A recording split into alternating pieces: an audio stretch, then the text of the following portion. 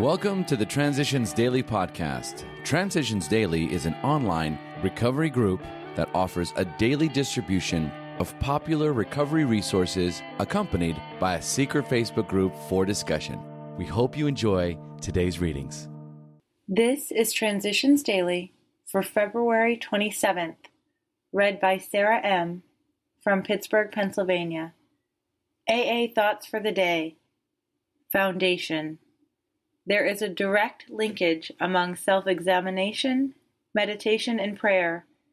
Taken separately, these practices can bring much relief and benefit, but when they are logically related and interwoven, the result is an unshakable foundation for life. 12 Steps and 12 Traditions, page 98. Thought to consider. Prayer is asking a question. Meditation is listening for the answer. AA acronyms. ASAP. Always say a prayer. Just for today.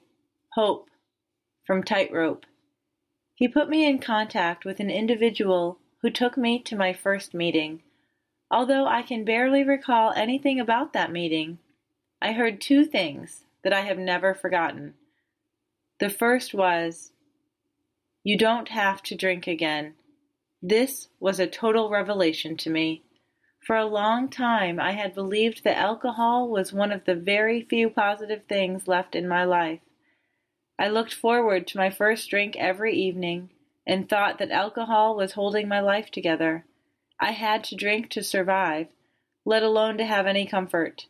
Yet here, people who had been in the same boat were telling me that I didn't have to drink. I don't think I believed them that night, but it gave me enough hope to avoid drinking the rest of the day.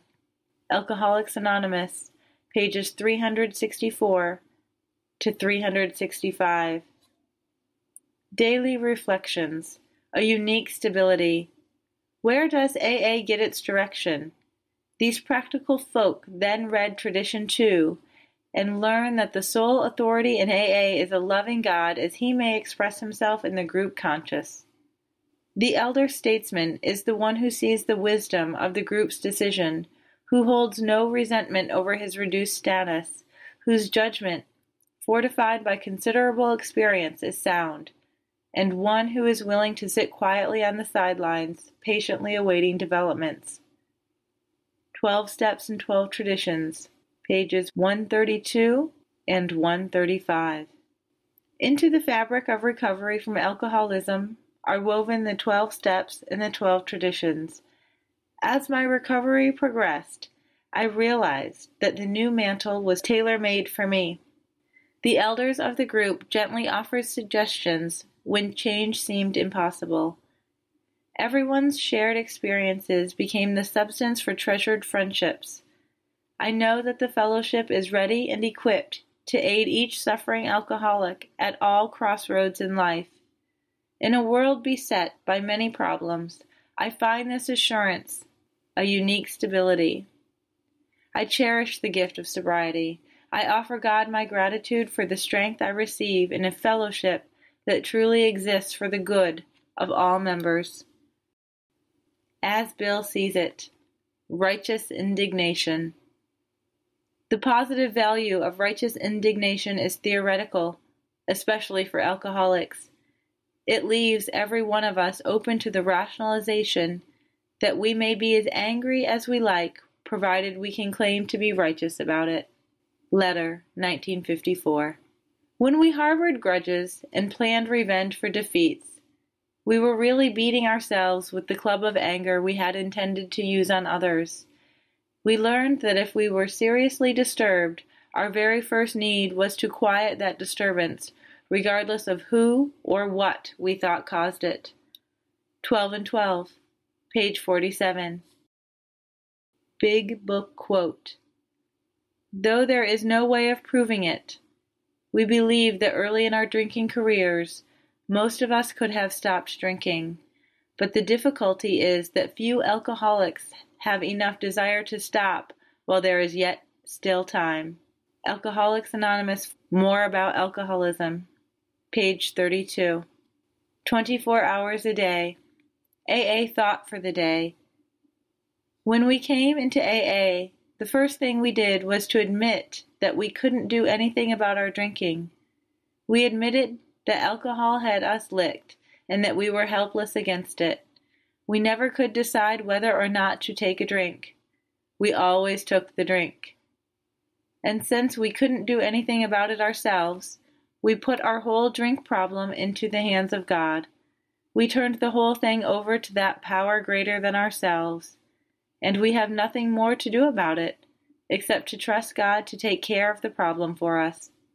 Have I done this honestly and fully? Meditation for the day. This is the time for my spirit to touch the Spirit of God. I know that the feeling of the Spirit touch is more important than all the sensations of material things. I must seek a silence of spirit touching with God. Just a moment's contact, and all the fever of life leaves me. Then I am well, whole, calm, and able to rise and minister to others. God's touch is a potent healer. I must feel that touch and sense God's presence. Prayer for the day. I pray that the fever of resentment, worry, and fear may melt into nothingness. I pray that health, joy, peace, and serenity may take its place. Hazelden Foundation, P.O. Box 176, Center City, Minnesota, 55012. I'm Sarah, and I'm an alcoholic. We hope you enjoyed today's readings. You can also receive Transitions Daily via email and discuss today's readings in our secret Facebook group. So for more information, go to dailyaaemails.com today. Other than the 24 hours a day reading, unless otherwise specified, all quotes copyright Alcoholics Anonymous World Services, Inc., 1952, 1957, 1967, 1973, 1975, 1976, 1980, 1981, 1984, 1985, 1988, 1990, or 2001.